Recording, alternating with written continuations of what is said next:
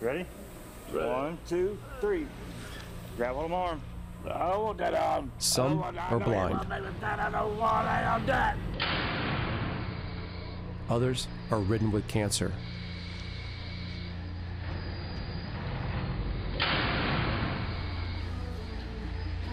Many have serious mental illness.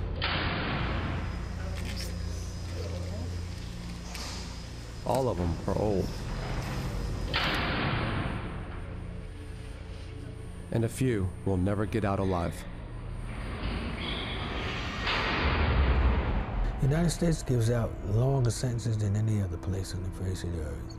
Europe looks at us like we don't know what we're doing. It looks like we're crazy. Open 9. In this special investigation, Fault Lines gains unprecedented and exclusive access to prisons across the United States and discovers a booming population of elderly inmates. Open 5. We ask, what's the true cost of America's lock 'em up and throw away the key approach to justice?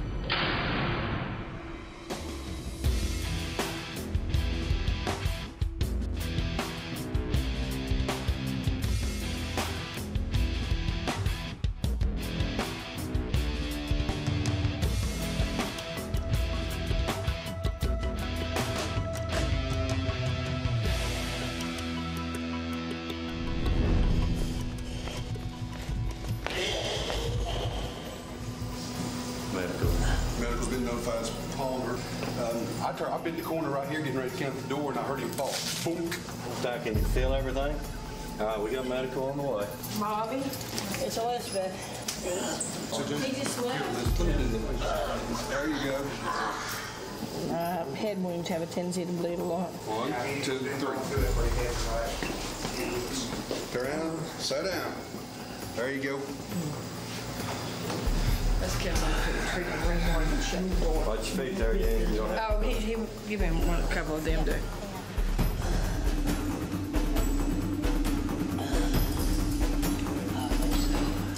Inmates call this the death house.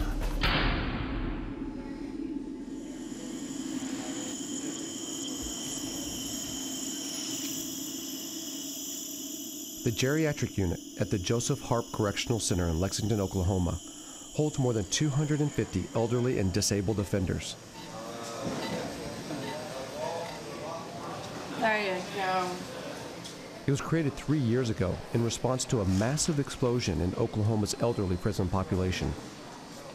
There you go. Thank you. Our fastest growing segment is the inmates that are the age of 50 and older. We have about 3,700 now. That's grown almost 200% in the last decade. And projections are we're going to continue to grow at about 45% a year. Buenas noches. Buenas noches. Because of enhancements to punishments, tough on crime, 85% laws that require you to serve 85% before you're even eligible for parole, and then the advent of life without parole. My name is Plutarcho Hill, and my number is 48713. I received that January the 16th, 1948. Plutarcho has the oldest inmate number in the state. He's 86 years old. 66 of those years have been spent behind bars. He's escaped from prison 10 times. So you're as good at getting out of prison as you are getting in? Well, whenever my health was good. We got over, I can't think of the name of the little town where that U-Haul trailer was at. What are you serving for now, this sentence? This sentence is a murder charge. How long ago? 1947. What's your sentence? Life. Which one are you? I'm not there. I'll come around. And this is what life means for Plutarcho now. A small section of a dormitory with a few black and white photographs of his family. He's outlived all of them. Elderly people in prison, should they be given extra consideration for release? Well, yeah, I do. Can you explain why? Because they're harmless. Plutarcho's not alone. In fact, he's part of a growing American trend. In the last decade, the number of prisoners aged 55 and over has grown by an astonishing 75%, partly because longer sentences began to be handed out in the 1970s and 80s as the U.S. took a tough-on-crime approach. And the older a prisoner is, the bigger financial drain they pose. An elderly inmate costs around $70,000 a year to lock up, 2 to 3 times more than younger offenders. Older prisoners suffer higher rates of health problems, functional disabilities, impaired movement, major diseases, and mental illness.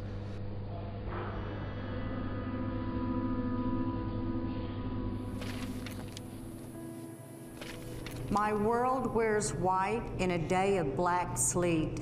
It hides bitter cold with its pale purple feet. Grinning, rotted teeth, wanting more, more, more. Mabel Bassett Correctional Center is Oklahoma's largest women's prison. This state incarcerates more women per capita than any other in the U.S., twice the national average. They too are growing old behind bars. We kill the world with hate and neglect. Estella and Mary may look like two grandmothers passing their time reading and writing poetry, and they are, but they're also convicted killers. Smile with your broken teeth, mourning in the morning, to nothing but debt. You bet we'll reap, and it won't be wedding white. I didn't have a choice in what I did. It was either kill or be killed. And I chose to live. That it was a survival thing. Estella turned 60 in November. She's been behind bars for 13 years and hopes to be released in 2014. Can you tell us what kind of impact you think your incarceration has had on your family? Well, it's been especially hard on my grandchildren because they're always wondering why come I can't go home with them when they come to visit me, and they get upset. Like, why did you do it? They ask me, why did you do this, you know? And explaining to little kids like that you took somebody's life is really hard. The rising number of elderly prisoners and the price tag for that trend comes as state budgets are being squeezed across the country. Oklahoma has been hit particularly hard. The second round of budget reductions took a lot of our treatment. We have no substance abuse treatment contractually or otherwise at medium security now, and I know you've been to some of our medium security facilities.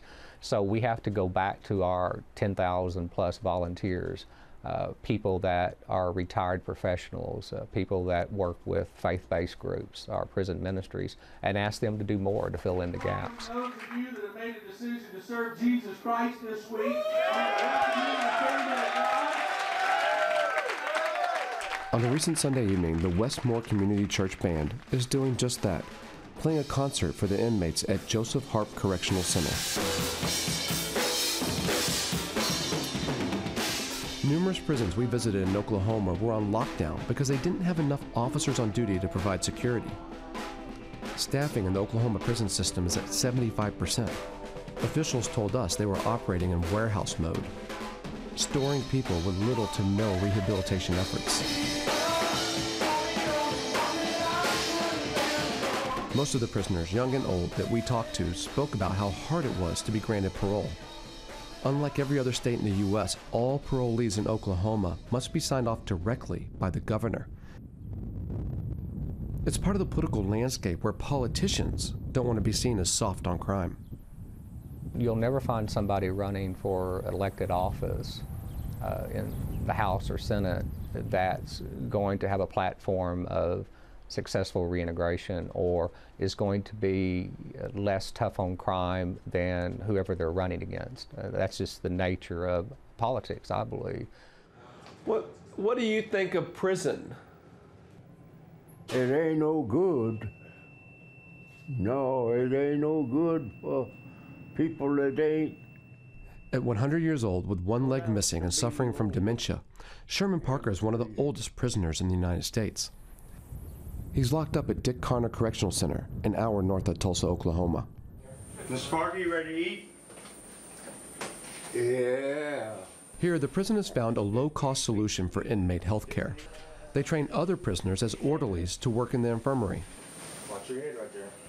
Seth Anderson often works long hours taking care of inmates here, and for his efforts, he's paid $5 a month. He was convicted of kidnapping, drug possession, and possession of a sawed-off shotgun. Be easy with the old man, huh?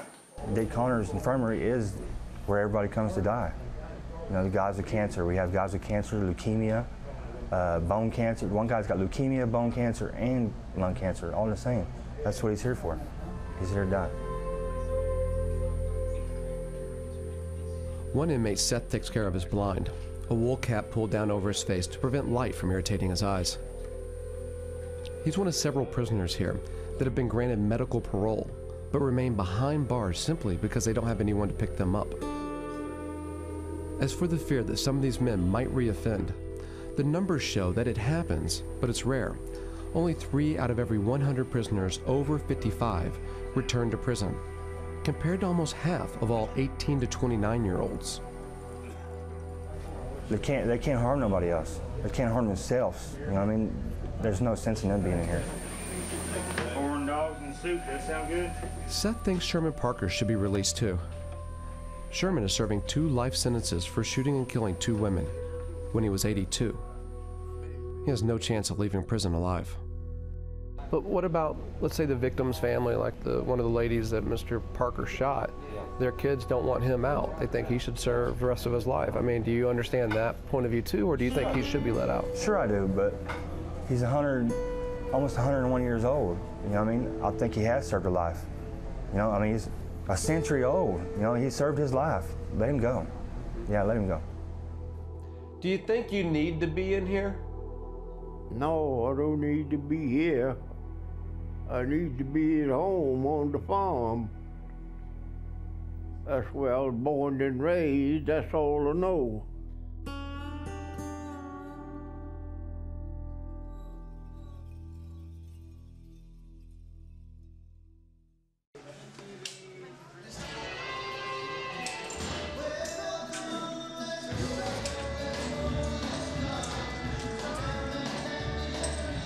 Fishkill Correctional Facility, 70 miles north of New York City. To address the needs of its growing elderly prison population, New York built the nation's first unit for the cognitively impaired. All these inmates have dementia. Their average age is 63, and many suffer from Alzheimer's. We've joined the founder and director of the unit, Dr. Edward Sottile, as he does his rounds. Fault Lines is the first television crew to ever be allowed here. Mr. Turner, hey. How are you? All right. How are you feeling today? About you. Today, Dr. Sottile checks on 59-year-old Chris Turner. Serving a sentence for kidnapping and sodomy, he's also being punished for punching a nurse in the stomach. How you doing with your arm motions, though? Seems to be a little better now, man. He came to us a couple of years ago with Huntington's chorea. That is a genetic disease that is gradually progressive, and the patient has these movements that are purposeless. He can't control his movement, and eventually what happens, it affects his ability to swallow, and eventually they deteriorate, they lose weight, and they die. This unit houses 30 beds, and it's almost always full. Mr. Johnson. Yes, sir. How are you? Fine, thank you, sir. How are you doing today? In the outside world, inmate Robert Johnson was a heavy gambler. Donald Trump flew me all over the world, Hong Kong and all over. You have to be kidding. Oh, yeah, I'm not kidding you. In his private jet. Until his wife canceled his credit line at the casinos. Because I promised her before I left the house I would not use my credit line. I promised, and I kept my word. But she didn't tell me I couldn't say I had a credit line. Okay. Now he claims he doesn't remember shooting at her with a rifle. Which raises the question, if prisoners with dementia can't remember the crimes they committed, how can they be rehabilitated? I had the same question. I can't control that, but not being able to control that, the best that we can do as physicians and healthcare providers is to manage them in a way that is humane, that's compassionate, and the only way we can do that is by understanding their disease. As the prison population in America continues to age, other states will undoubtedly need units like this one to look after inmates with deteriorating mental capacity. But at $100,000 a year per inmate, where's the money going to come from? At present, no one seems to have the answer.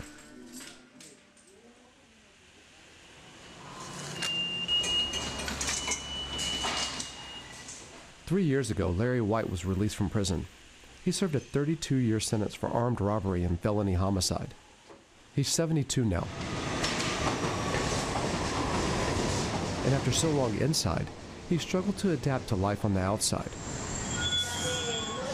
I would get on the subway, and I would be self-conscious. I would break out in a cold sweat, because it seemed to me that everybody knew that this guy had just come out of prison, that everybody was staring at me. You know, and I said, well, what the f are you looking at? You know, what the f is the matter? You know, you got something on you, you know. You can't, you can't do that. This is all you know. This is all you know. While locked up, Larry built social networks and programs for prisoners, trying to change the system from within. And you're producing a product that's dysfunctional. That's right. So what is the purpose of this? It's all back to the same thing, social control. Right. So I organized other prisoners. First of all, to change the conditions and to oppose how the guards and administration was treating us, you know. And so that became a movement, and it spread from one prison to another. Now Larry is trying to continue the same work from the other side of the fence, advocating for compassionate release for older inmates. I'm a firm believer that everybody can change. Now, it may take some people longer than others to change. Some people will die before they do change. It's just a matter that they didn't live long enough to change. But my whole life now is geared to going back and helping those I left behind. That's my life. I would feel at loss if I couldn't go back at all. It's in you to a point that even though you're out, it's still in you. Yeah, I miss it. I do. You know, I don't tell people that, but I do.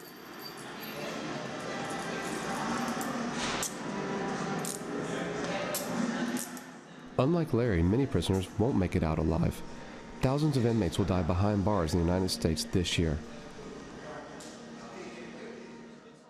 Lewis Young is afraid that he may be one of them. Diagnosed with kidney cancer, Lewis awaits his sentence in the hospital wing of Philadelphia's detention center. To have cancer, to be in jail, you know, and not to be around your family, you know, it's real scary. In Lewis family, Lewis has Phyllis Taylor. She's a correctional chaplain and has developed a hospice program here to help comfort the dying prisoners. To be a teacher. My hope is that if it's not possible to release the elders and to release the dying into general society, that the prisons and jails become home-like. I thank you, Lord God, for bringing Miss Teller into my life, Lord God. You know, she popped out of the clear blue. She's like an angel to me, right? And I started getting my proper medication. You know, they started giving me morphine. Phyllis works with dozens of other dying patients across the state of Pennsylvania. She believes everyone should be allowed to die with dignity. Amen. Amen. A lot of people would say, look, they broke the law, they deserve to be there, and if they die there, then that's the choices they made. And I would say back, each person has value, and there is something redemptive in each person, that nobody's a throwaway person. This is my community. I'm always going to be behind bars. I'm always going to be there. How can I help at least one other person so my life has meaning? Well, they call us OGs. OGs, original gangsters. At 59, Kevin Bartley is a member of the Lifers Group at Otisville Correctional Facility in New York. He's serving 15 years to life for his role in a murder during a convenience store robbery. We did have a Republican governor that ran on crime and punishment. And when he came in, he said he didn't want no one with a violent crime to be released. And that was a message he sent throughout the parole department. And they took that very serious. Kevin has earned privileges at the prison. He works freely in a storehouse, bringing in goods from the outside world. 2 apples. He's been told that he's a perfect candidate for release, but he's been denied parole every time he's gone before the board. Instead, he keeps getting deuced.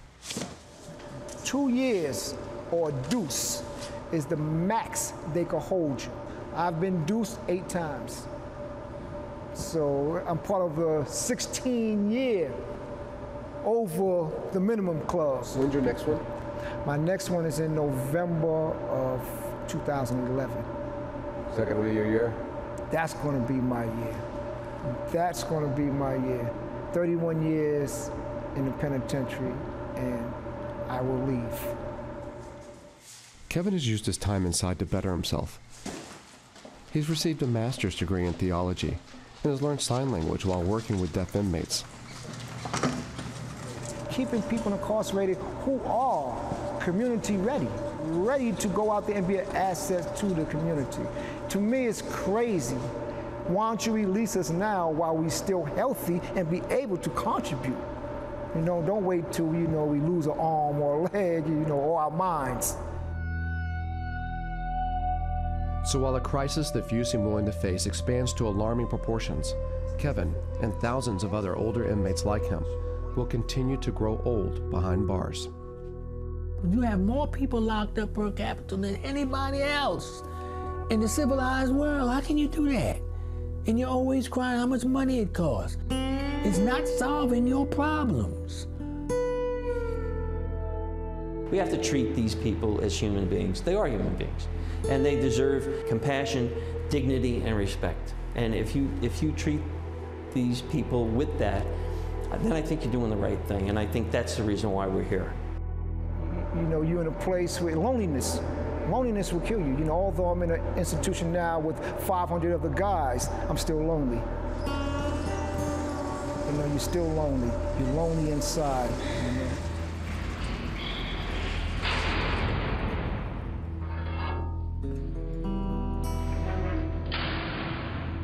How many times have you escaped prison? 10. Why do you keep coming back? Because the law chases me down. Now that's a stupid question, man. Get real if we're going to talk.